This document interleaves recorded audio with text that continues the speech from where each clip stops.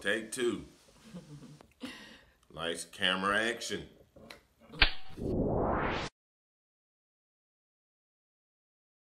Hello, I'm Coach Patrick. As most of you know, are Ricky, or Richard, and a bunch of other aliases. And I'm Reena. Just Reena. Well, today we're going to talk to you all about how the quarantine has affected our Airbnb business. Yeah, the pandemic, yes. Yes, the pandemic, the COVID-19, the coronavirus, the Rona. The Rona. Yeah. Cronus. Corona. So I guess in hindsight, we could tell you how our business normally goes in a typical year during this pandemic time. Mm-hmm. So in general, if we were not in a pandemic, starting in February. Yeah, towards the end of February, we'll be going into our peak season, the beginning of it. Yes, so anywhere from March to September. Yeah, I would say even all the way to maybe even August, based off the numbers. Yeah. So March to August. August, yeah. Okay. Yeah, August, right around that fall break area. A lot of people still traveling and everything, especially here in Nashville. That's like September, October-ish. Yeah, but a lot of high schools and you know, there's public schools. They go later into October. So. Needless to say, spring and summer months are our good months. Absolutely. Those are our great months. Yes. And so we really started feeling the effects of the pandemic about March 15th. Yeah. That's when we officially went on quarantine. Yeah. But before then, we were starting to feel effects from the tornado. Yes, people were asking and sending messages, was Nashville okay for the tornado? So, if you don't know, we had a tornado hit the beginning of March. Yeah. I work for the school system, so we were out of school for the rest of that week when I think it hit like a Tuesday morning. We was out for the rest of that week. Out even that Monday. I believe we came back Tuesday, Wednesday, and we was heading into our spring break. Which is also us heading into peak season. Oh, yeah, also. And then that's when the corona hit. And they let us out early. Thinking that, we'd be quarantined for about 2 weeks. So at that point, we lost a couple of bookings because people were concerned as far as since the tornado hit, some of downtown and some in Nashville was starting to be at a little bit of a standstill. Some of the businesses, attractions, events, were closing up because of the tornado. So we started having some cancellations then. Yes. Then Airbnb let out the bomb. They dropped the bomb on the host. That's what I feel like they did. They allowed all reservations to be canceled with no penalization, no cancellation fee. We had someone coming in on a Friday, and this is a couple of $100 reservation, and they were, if they canceled regularly, then they would have had to pay for that day and the day after, from my understanding, correct? Correct. Based off of our guidelines. Yeah. Based off our restriction. We didn't have the super strict one. We had the flexible one because we always try to... moderate, keep it to where if we are affected by our cancellation, this is how we would want things to be done. Yeah, if we were the traveler. Yes. Yeah. So they canceled. Of course, as soon as we get the notification, I'm the first person that's irate or irate. That's what I thought I was. Shout out to our brother-in-law, TJ. Yeah. So I was mad about it because I was like, hold on, that's not even fair. And I wasn't alone. A lot of people throughout the groups and everything, they were saying that they were upset about it, but it seemed like it just started and just went downhill. I think we had 17. We still had like 17 remaining reservations when that happened, and that's from a time span of end of March to May.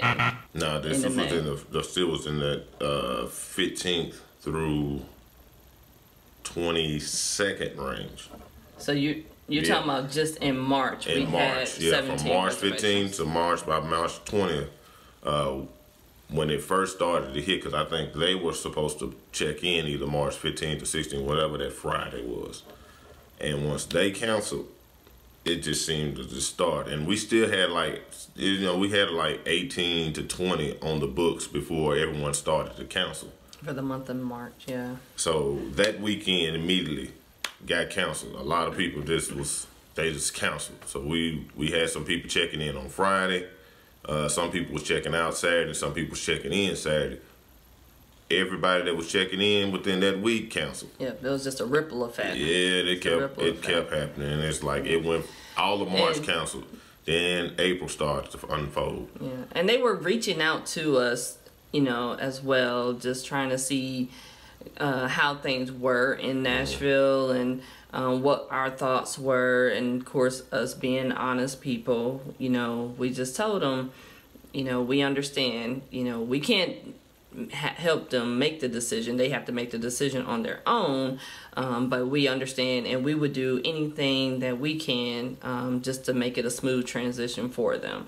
And me, I try to think along the lines, if I'm the traveler and this is happening while I'm traveling, what I want to be fair and reasonable. So me as a traveler, I want my money back, but then I also understand on the business side of things that there are expenses that come along with it. So, we try to be fair. So for ones who were canceling within the cancellation period, like they canceling the date of or the day before, at first we were just charging them the one night rate. But then as things just started progressing on, then we just started refunding 100%. Which had us out of pocket. We were having to pay the expense for everything. And this is coming off of the slow season. Then the slow season, you're lucky to get half or even a third of your overhead expenses. So, needs to say, you need to make sure that you're in position. And sometimes it works, but you have to go through this for like 3, maybe 4 months max. So that's maybe November, December, February. November, December, you still get a little bit more because you got traveling for Thanksgiving and the holidays, and different things like that. New Year's. We all know holidays are, prices. You can raise those up a little bit. You have a little bit of wiggle room there. So you're getting more business travelers. They're coming in because they have work to do.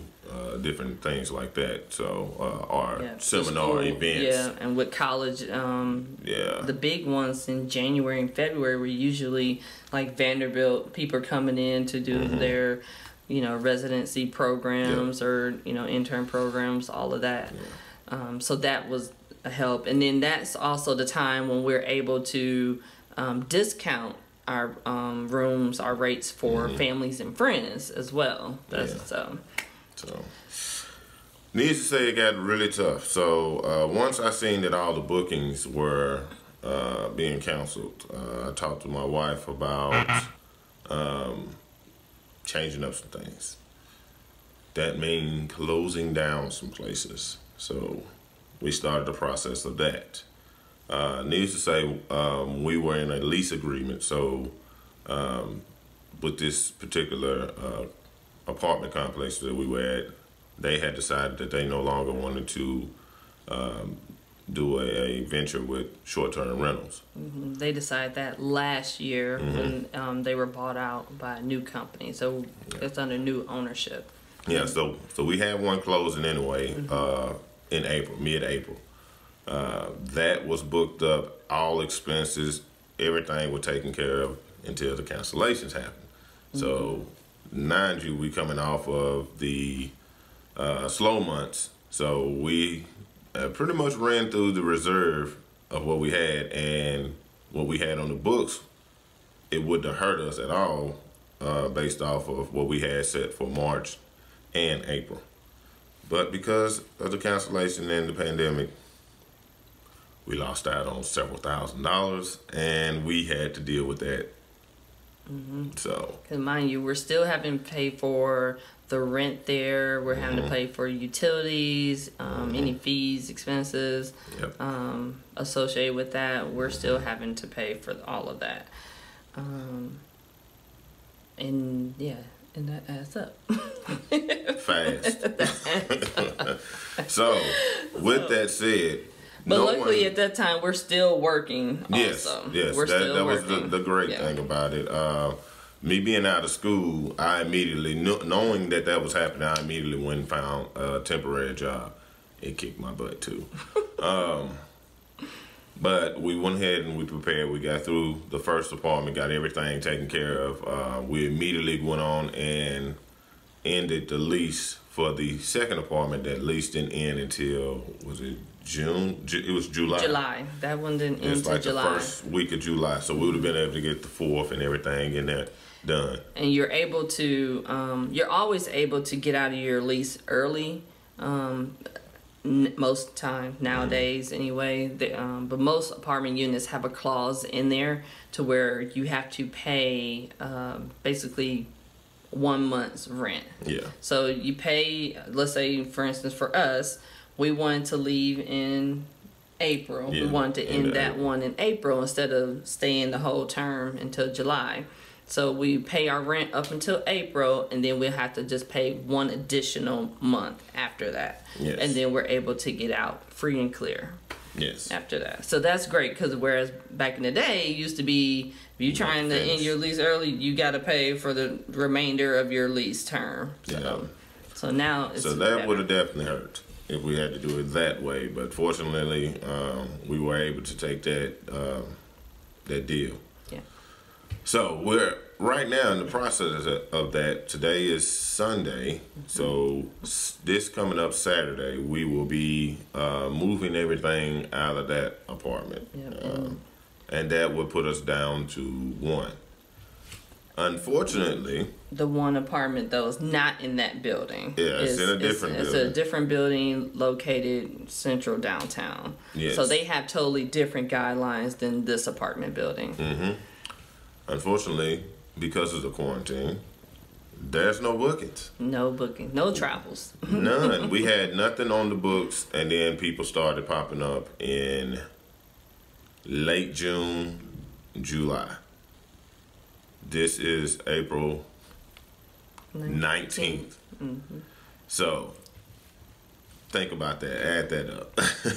We got to deal with May and June. And this is not, $400 or $500 rent either. This is a couple thousand. So it's like, okay, we was in position to be well ahead of that. All the overhead was taken care of, but with the loss of several thousand, tens of thousands, that hurt tremendously. So right now, we're in negotiations. We talking back and forth with our leasing agent, seeing what type of options there is and everything like that. I have not, since before Easter, I am not working at the temp service anymore, because being an essential business, they call for mandatory overtime that weekend of Easter, and that was the same weekend that we were moving out of the other unit. So rental unit. I felt like doing the right thing was going ahead and putting in my notice. It was last minute, day of basically, and letting them know I could not work. They did change some things, but it was mandatory for Saturday. But I had already had everything lined up to move out, so I wasn't able to continue with that job. Fortunately, my job does pay. No, man, came home every day. He was so happy. Back hurting. Knowing that he was gonna legs just tender feet. Just feel like somebody just hit me with sledgehammers at the bottom of it. Man, it was tough. I complained. And as big as I am, I shouldn't have been complaining. And as tough as I think I am, no, I was complaining. It hurt every day standing for 8 hours. And because I'm 6'7", most of the things that I was doing was a lot lower. So I'm constantly like in a crouched position, leaning forward. That's why I had lower back pains, because I always had to lean to deal with things. Even like now, you're leaning. You can't. I try not to lean so much, man. I've been working trying to get my back straight, so I gotta work the neck and stuff out. My slouching position. She ordered me a little thing that's supposed to straighten your posture up. So I've been bad at that. So if you and any of my students look at this, make sure you have good posture, or you're gonna have back problems. The next steps that we're doing next week, this week, the end of this week, we move out the last apartment in that building. Still waiting to hear if they are offering any assistance. The building itself, the building manager, still waiting to see what assistance they're going to offer us. So as of now, we have not paid that rent for this month because they told us not to. They want to wait until they talk to their attorneys to figure out what options we have. So we'll see. We'll find out on Friday. Yeah, hopefully we ain't getting set up we won't be getting hit with a bunch of extra fees. Well, they did say that they weren't going to charge any late fees, so we're good there. And we have a good relationship with them too. So, and they know we got the money, we're good for it. So that's not an issue. If they say we got to pay, then we'll just pay it that day and keep it moving. Well, understand one thing. If you continue to watch our little videos and everything, you're going to understand that I am the cheapest person in the world, and I do not like to spend money. Yeah. Except when I'm making money. So if I spend it to make it, that's me. So. And even then, it's a fight. So we'll see. I don't ever win though. So. Oh, little side note. Last week was my first week of being off work completely. And then I'll go in one day next week. So for me, I go back to work just depending on how our workload is. So we'll just see how that unfolds as well. So my sugar mom is not... She's not making I don't have the sugar yet. I don't have the sugar. No, she don't want the sweet and low on that something. So, we'll figure it out though. We're working on it, but subscribe and we will be giving updates from during the pandemic and just where our business journey will take us. Because of course, as most of you know, we are always thinking about a business. Absolutely. So we'll see where this takes us. Yeah. So, like she said, subscribe, like the video, do the thumbs up thing that they talk about on all the YouTube videos, all that goodness. So I will get better at doing that as we record more, but as of right now, you got me to deal with. Bye. Peace.